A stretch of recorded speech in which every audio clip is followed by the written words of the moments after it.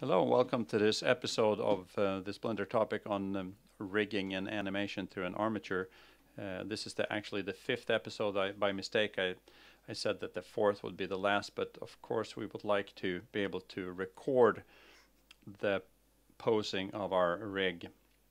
So since we already have our stuff rigged here, we can just select the armature, choose pose mode, and pose the object or the rig. We need to be in pose position, and like that.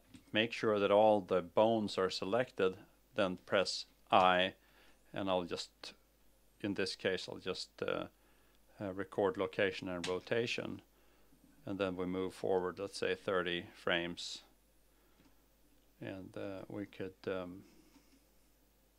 I would like to rotate this around like this and make sure that both bones are selected. Press I and then move forward a little bit more, and I would like to raise this up like this, and both bones are selected, and then we can replay that.